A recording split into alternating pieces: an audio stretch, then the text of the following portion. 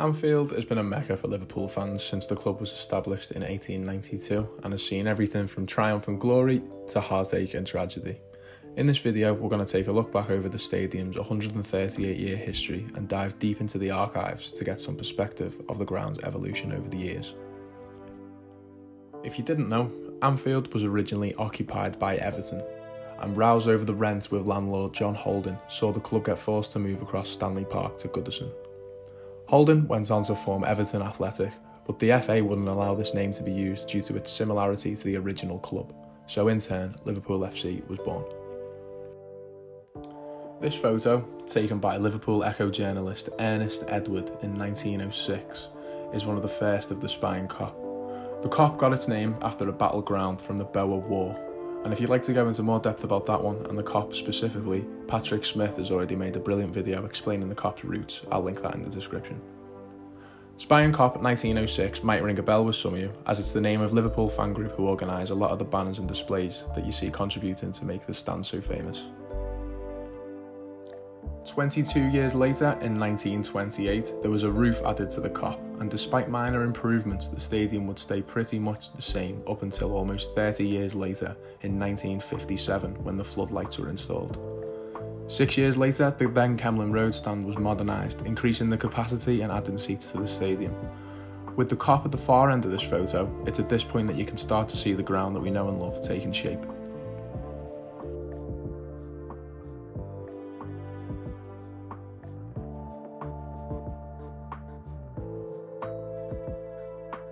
Later, Anfield's main stand was redeveloped, getting rid of the iconic Liverpool Football Club wording that lay on the roof above the dugout.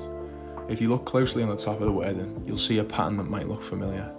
If you're in your 20s or above, you'll definitely remember this Anfield, as this new pillared stand went up in 1973, and the photo you can see is from a game against Aston Villa. The Reds lost 2-1, and scoring the Villa goals that day was none other than Andy Gray, who went on to play for the team that Holden booted out of Anfield 85 years earlier. In 1981, legendary manager Bill Shankly passed away, and the following year the Shankly Gates were erected on the Anfield Road and main stand corner to commemorate everything that the man had done for the club. On the 15th of April 1989, 95 Liverpool fans were unlawfully killed whilst attending an FA Cup semi-final against Nottingham Forest at Hillsborough.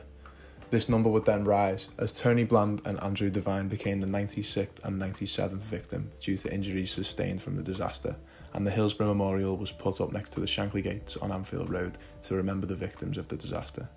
Here you can see fans of all clubs leaving flags, scarves, shirts and flowers to pay their respects. A few years later, in 1992, the Kemlyn, which was named after the road that the stand backed onto, became the centenary, as it marked 100 years since the club was formed, and to celebrate this, an upper tier was added onto the stand at Anfield. This is a photo of the Echo's Ian Hargreaves sitting on the concrete before the seats were installed.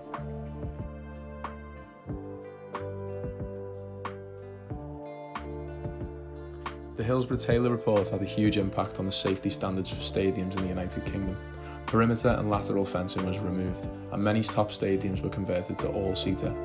This meant that Anfield was to forego serious change in the 1994 season, and the then all-standing Spine Kop was demolished and replaced with the Kop that we know and love today. The Kop's last stand was against Norwich in the April of '94, where the Reds were beaten 1-0, courtesy of a goal from Jeremy Goss.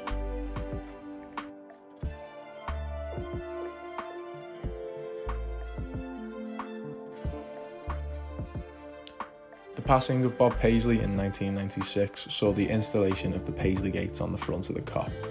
The gates feature the 3 European Cups that the great man delivered to the club during his reign as the manager. In 1997, an upper tier was added to the Anfield Road end, meaning that now every individual stand had undergone some kind of redevelopment. Throughout the 2000s, there was a continual saga about whether Liverpool would actually vacate Anfield to a more modern, bowl-like stadium. The idea was first bandied around in the early 2000s, but was kick-started into more of a reality when the infamous ownership of American businessmen Tom Hicks and George Gillette promised that there would be a shovel in the ground within 60 days upon their arrival at the club.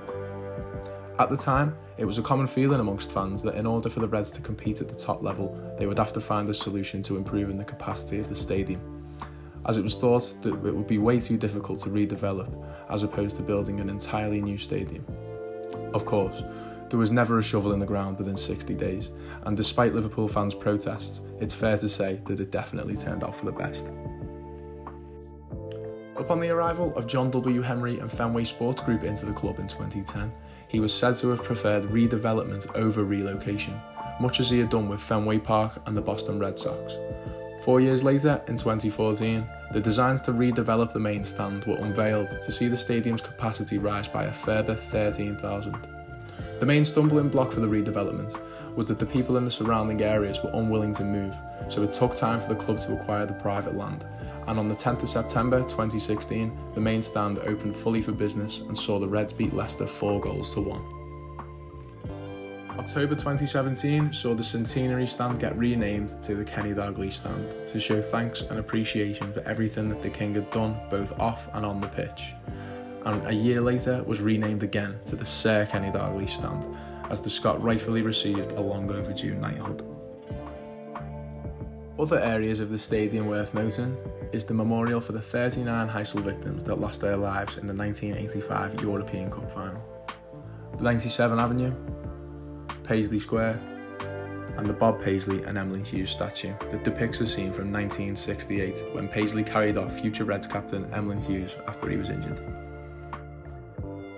A fun fact about the Kop is that from 1995, as part of Liverpool Football Club's new Kop Grandstand complex, Anfield Stadium's own McDonald's was believed to be Europe's first football ground burger bar. The restaurant closed in 2003 because it turned out that being open at most twice a week isn't exactly a great business model. Looking ahead to the future now, and work is already underway for Liverpool's redevelopment of the Anfield Road stand, and I'm going to leave you with a video of the current progress of the construction. I hope you've enjoyed watching this as much as I've enjoyed putting it together. Be sure to drop a like and subscribe if you want to see more content like this.